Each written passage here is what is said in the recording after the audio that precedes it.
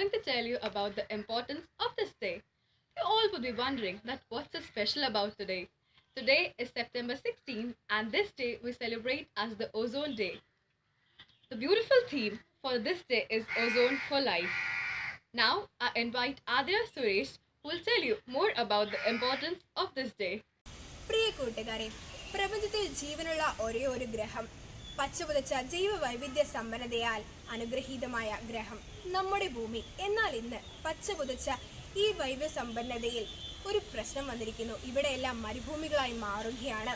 വൈവിധ്യമാർന്ന കാഴ്ചകളും ജൈവ വൈവിധ്യ സമ്പന്നതയുമെല്ലാം കടുത്ത ഭീഷണി നേരിടുന്നു. ഇതിനെല്ലാം കാരണക്കാർ ഒരൊറ്റ ജീവിവർഗം മാത്രമാണ്, മനുഷ്യർ. മനുഷ്യോൽപത്തി മുതൽ ഇന്നേ വരെ മനുഷ്യൻ നടത്തിയ വികാസങ്ങൾ വളരെ അത്ഭുതകരമാണ്. അലഞ്ഞു തിരിഞ്ഞ് നടന്നിരുന്ന പ്രാചീന മനുഷ്യൻ മുതൽ ഇന്നത്തെ ഉത്തരാധുനിക മനുഷ്യൻ വരെ തൻ്റെ കഴിവും ബുദ്ധിയും അസാധാരണമായ മികവും ഉപയോഗിച്ചാണ് പ്രപഞ്ചത്തിന്മേൽ ആധിപത്യം നേടിയത്.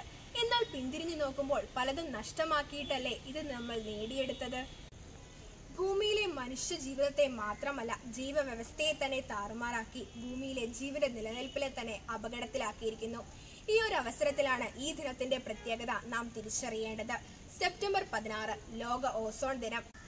തണുപ്പിൽ നിന്നും രക്ഷ നേടാൻ വേണ്ടിയാണ് നാം പുതപ്പ് ഉപയോഗിക്കുന്നത്. നമുക്ക് ചൂടും തണുപ്പും തരുന്ന ഒരു പുതപ്പാണ് ഭൂമിയുടെ അന്തരീക്ഷം.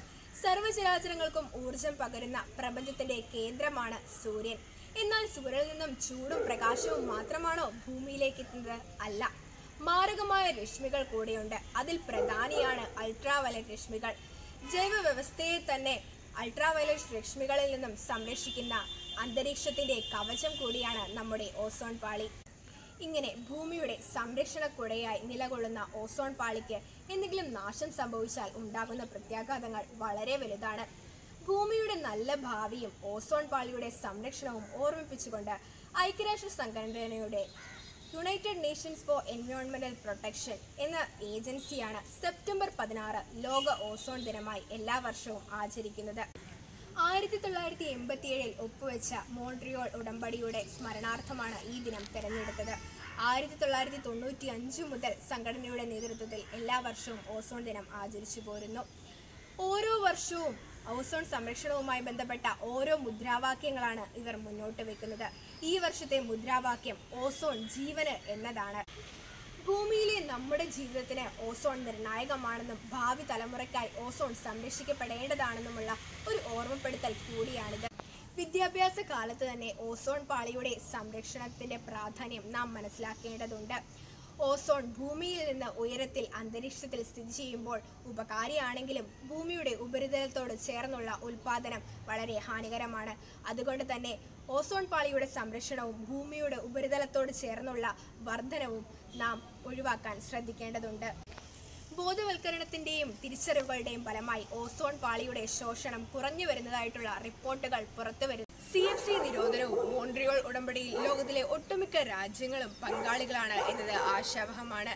പ്രകൃതിയെ നശിപ്പിക്കാത്ത വികസനവും ജീവിത രീതികളും പിന്തുടരുന്നവരുടെ എണ്ണം കൂടുന്നുവെന്നതും പുതുതലമുറ ഇവയെക്കുറിച്ച് ബോധവാന്മാരാണ് എന്നതും പ്രതീക്ഷയ്ക്ക് വക നൽകുന്നു. ഇവയെല്ലാം ശുഭസൂചനയായി കണ്ട് ഇനിയും നന്നായി പ്രവർത്തിക്കാൻ നമുക്ക് സാധിക്കട്ടെ. പ്രകൃതിയെ അറിഞ്ഞ് വിവേചന ബുദ്ധിയോടെ പ്രവർത്തിച്ചെങ്കിൽ മാത്രമേ ഈ സുന്ദര ഭൂമിയെ ഇതുപോലെ നിലനിർത്താൻ സാധിക്കൂ എന്ന ഓർമ്മപ്പെടുത്തലുമായി ഞാൻ എൻ്റെ വാക്കുകൾ ചുരുക്കുന്നു. നന്ദി. Now I welcome Anne Martin who will present a seminar on the topic ozone depletion. Good morning. Today is World Ozone Day, September 16. So, today we are going to discuss about ozone depletion.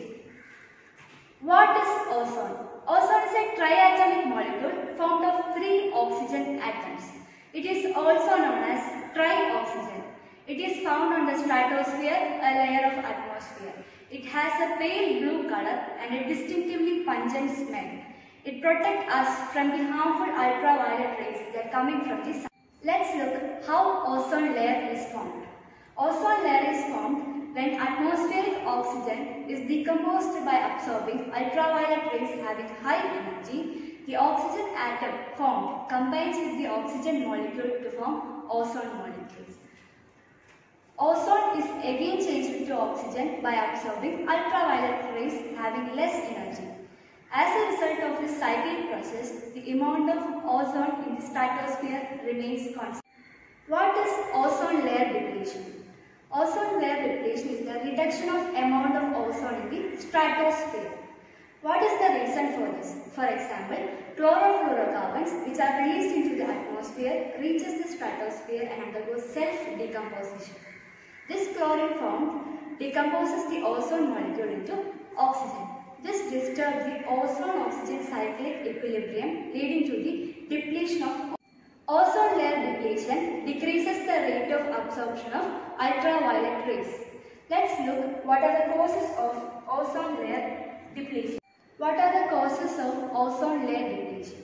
Chlorofluorocarbons, halogens, methyl chloroform, hydrofluorocarbons, and there are some man-made causes and natural causes. What are the impacts of ozone layer depletion? How it affects human beings?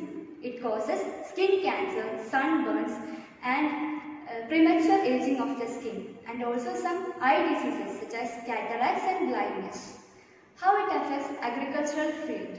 It reduces the growth of plants and hinders photosynthesis and flowering. Physiological and developmental processes in plants are disrupted due to the intense UV radiation. In animals, it causes skin and eye diseases. Species of marine animals have been threatened due to the increase in the ultraviolet radiations. How it affects materials? The materials that we use in our daily lives are degraded due to the intense UV radiation. What are the importance of ozone layer? The energy for the ozone-oxygen cyclic equilibrium maintenance is obtained from the ultraviolet rays that coming from the sun. Therefore, these dangerous rays do not reach excessively on the earth. If the ozone layer got disrupted, these rays excessively reaches the earth. It causes many diseases. What are the measures taken to prevent ozone layer depletion? Limit the use of private vehicles, avoid using pesticides, use eco-friendly items, reduce the use of refrigerators and air conditioners, banning the dangerous nitrous oxide are the measures taken to prevent our ozone layer. By this, we have understood the importance of ozone layer for the existence of life. It is our duty to protect the ozone layer. So, let us join together for the protection of ozone layer. On behalf of Ozone Day, our school conducted a poster making competition in which many of our students participated.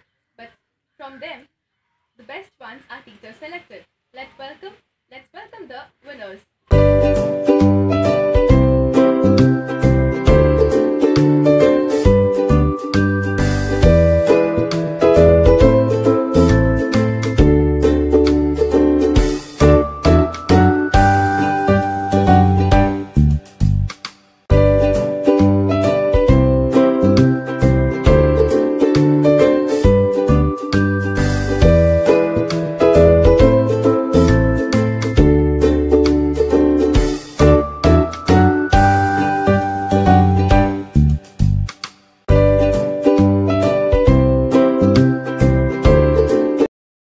Congratulations to all our winners. Now I invite Meghna AB, who will present a beautiful poem before you all. അവനാൻ കിണറ്റിലവസാന ധാരയും വറ്റി വരടട്ടെ അന്ന് കാർമേഘം നോക്കി പിറുപിറുക്കാം അന്ന് കാർമേഘം നോക്കി പിറുപിറുക്കാം പച്ച പുതച്ച വയലേലകളിൽ അവസാനത്തതും വരണ്ടുണങ്ങട്ടെ അന്ന് അന്നവിലയോർത്ത് വിലപിക്കാം അന്ന് അന്നവിലയോർത്ത് വിലപിക്കാം ഒരിക്കലും വറ്റാ നദികൾ മണൽക്കാടുകളാവട്ടെ അന്ന് മണലുകോരി മതിലുകൾ പണിയാം അന്ന് മണലുകോരി മതിലുകൾ പണിയാം കാൽച്ചുവട്ടിലെ അവസാന തരിമണ്ണും പ്ലാസ്റ്റിക്കിൽ അലിയട്ടെ അന്ന് മണ്ണു കപ്പിക്കരയാം അന്ന് മണ്ണു കപ്പിക്കരയാം ഉതിർന്നു വീണ മഴത്തുള്ളികളൊക്കെയും കടലിലലിയട്ടെ അന്ന് മഴക്കുഴികളെ കുറിച്ചു ചിന്തിക്കാം അന്ന് മഴക്കുഴികളെ കുറിച്ചു ചിന്തിക്കാം പടുമരത്തിൻ്റെ മുരടുകളിൽ മഴുക്കൈകളാഞ്ഞു പതിക്കട്ടെ. അന്ന് പ്രാണനെ മഷിയിട്ടു നോക്കാം, അന്ന് പ്രാണനെ മഷിയിട്ടു നോക്കാം.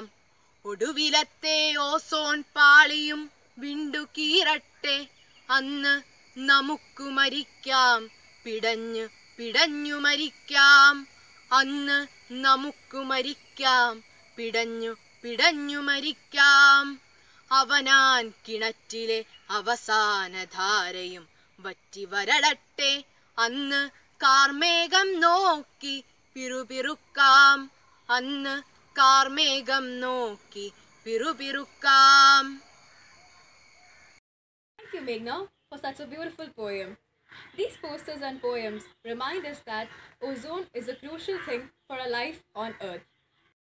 With the message, I conclude that we must protect our ozone layer not just for our well being, but just for the future generation also. Thank you.